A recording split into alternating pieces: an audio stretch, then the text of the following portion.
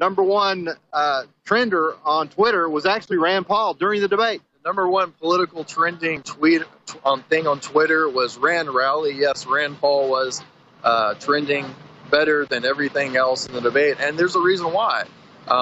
Rand Paul has the grassroots network throughout this country, not just in Iowa, not just in Alabama where I'm from, but across this country to really take this election by storm.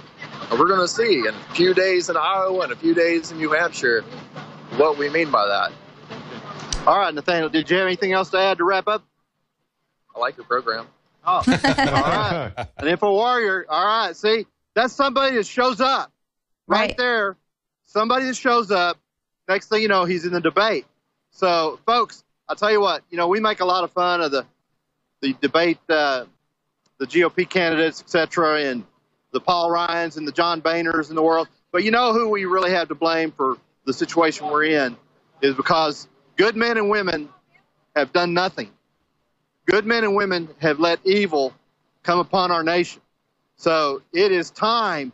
We have got the numbers, folks. That's what frustrates me so badly. I know it frustrates Alex because we have the numbers to restore our Constitution, folks. If we do lose this country, if it does go down the tubes, each of us just need to look in the mirror because we didn't do enough. I agree. Thank you, Richard. I agree. Let's go to... I just want to say this. I really think Rand Paul was the winner of the debate. He got the most coverage. Yes. More people talking about him. By not being in, he really stood out. So I think he was definitely in a debate that, to me, Rob, was one of the most boring we've seen so far. And he got to answer substantive questions instead of the boilerplate repetitions that we hear from Fox News. And I got to say, I feel like he must have just ripped the shackles off of whoever has been advising him. Obviously, he came on the show. He flipped the bird to the media today. I mean, he's coming out of his shell a little bit, so something's going on. That's good. Yeah, I think it'll be very encouraging for him to get out of the constraints of what you should do and just do what he needs to do. Right. Let's close up here, I guess, with comments from everybody as to what they thought about the debate. Let's go to Darren. Would you like to have a closing comment about the debate tonight? Who did you think did well, or what stood out to you? Well, I think that the guy that Richard was talking to said it all when he said, who lost the debate, and that was the American people by not having Rand Paul on the stage. But then again, through social media, he did pretty well. That's right. Look, I was just going to tell people out there to just don't be afraid to speak your mind, because the days of tiptoeing around issues because you're afraid, you're trying to be politically correct, or you don't want to hurt somebody's feelings, those days are over. It's time we start stepping on toes, and we really need to get together, unite, and together we could take our country back. I agree. We need to decide, I think, what our priority is, and I know my priority is liberty. That's what this country was founded upon. It was founded upon the idea that that's what government's purpose was to protect our liberty, not to make us safe. If we're free, we can make ourselves safe. If we're not free, we'll never be safe. Leanne, what's your... Well, I think, just the debate and how it was all handled and how Rand Paul got shut out and how they manipulated the polls and all of that. I feel like people are really beginning to see behind the curtain, and they see that the candidates they have up there are giving those same canned answers, and they're not bringing anything new to the stage. Now they're all saying, well, let's not beat up each other because... if we show everyone's bad stripes here, then we're not going to have anyone to go up against Hillary Clinton. Yeah. The media is going to attack us enough because really, they're none of them. I think I will not vote for the lesser of two evils. I refuse to do that. I'll be another write-in if my candidate isn't the choice. I will not vote for the lesser of two evils. And unfortunately, I have to agree with that gentleman that Richard was speaking with, is that, America is the one that's going to lose if this is the kind of debate, if we settle for allowing these people to just continue representing us. Agree. Jakari? That's excellent.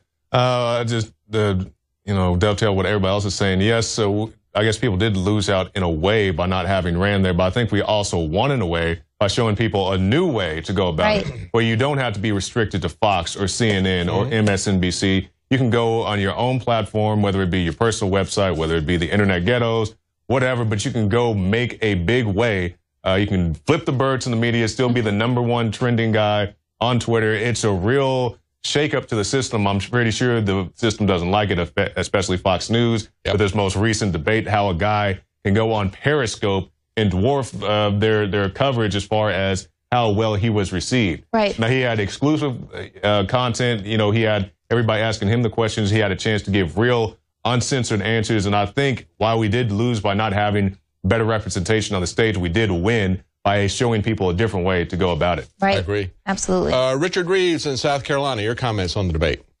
Yes, I want to elaborate some more on Rand Paul. I tell you, one of my frustrations was with Rand Paul, as much as I liked him, is that he just wouldn't come out and be hardcore enough in those earlier debates. I think, you know, Rand Paul should have just left strategy at home and said, hey, man, he should have done an Alex Jones. I mean, he should have just come out like Alex Jones, been hardcore on stuff during those debates. I think it would have driven Donald Trump even to be more truthful. So, and I think the Rand Paul criticism of Donald Trump hurt Rand Paul. He should have made an alliance, kind of like in that game Survivor, made an alliance with Donald Trump, understanding that potentially Trump is an ally, not a foe, not an enemy. And I think that they could have moved the ball a lot more forward if they'd have taken that tack. So that was a disappointment. I mean, that's like I was at the Texas State Convention in 2012, and in the midst of that convention, Rand Paul comes out and endorses Mitt Romney. In the meantime, his dad, Ron Paul, is still running for president. We had not even voted yet. So some of the things that he did were really frustrating. But, you know, maybe now he'll get more hardcore because he's still got some cachet. I think potentially he's got a chance of ending up top 3 in Iowa, because in Iowa it's about the ground game. The caucus system benefits people that have the ground game. We know in Iowa in 2008, 2012, that Ron Paul had ground game. So Rand Paul hopefully has leveraged that. We're going to find out here shortly in a couple of weeks. You know, Richard, when you're talking about him endorsing Mitt Romney while his dad was still in there, I think the Achilles heel of Rand Paul has been his devotion to party.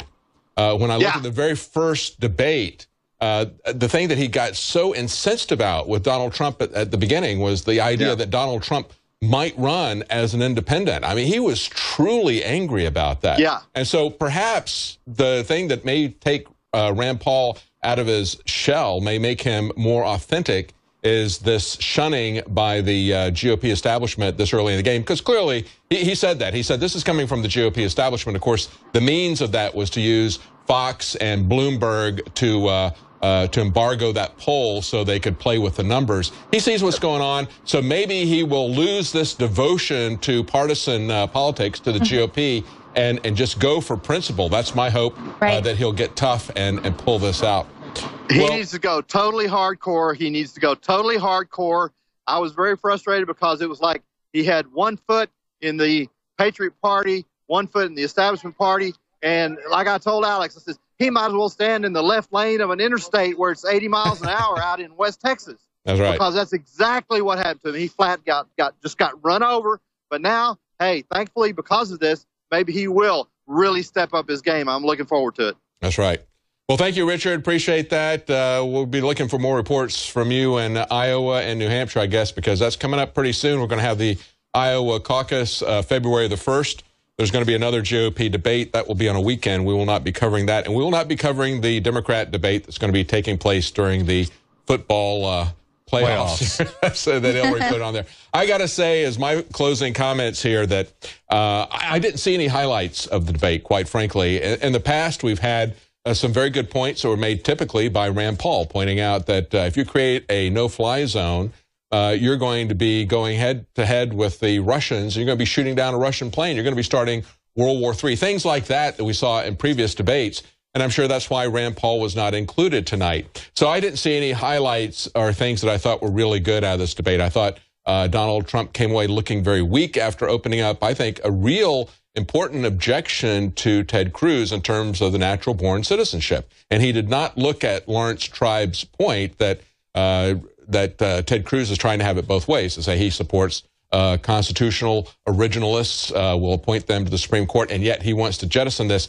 They allowed, and especially Trump, allowed the master debater, Ted Cruz, to completely avoid the topic, to talk about it in a way that he wanted to, and to lie about the fact that Donald Trump doesn't have natural-born citizenship requirements. Let's understand, Donald Trump's mother had been an American citizen 4 years before he was born, which puts him in a completely different category than the other anchor babies that are there, and puts him in a completely different category than Ted Cruz, who was not born in America, whose father was not an American citizen, and whose mother perhaps had given up her American citizenship by becoming a Canadian citizen. She was on the voter rolls in Canada. So that clearly is a big difference between Donald Trump. His grandfather had come in the 1880s. So that was an outright lie. So I think we saw Ted Cruz at his most evasive, at his most dishonest. I personally feel like Camille Paglia had it right on the nose when she said he has the eyes of a shark. I never have trusted Ted Cruz. I always believed that he was playing the patriot movement, the liberty movement, never more so than when I see what is happening now with him turning against Snowden, not showing up to vote for Audit the Fed, and then the kind of lies that we saw tonight in this debate about natural-born citizenship. Well, that's it for our live coverage. Thanks for joining us here at InfoWars.com. And we'll be back tomorrow at 11 Central and 12 o'clock Eastern with the Alex Jones Radio Show. Join us then.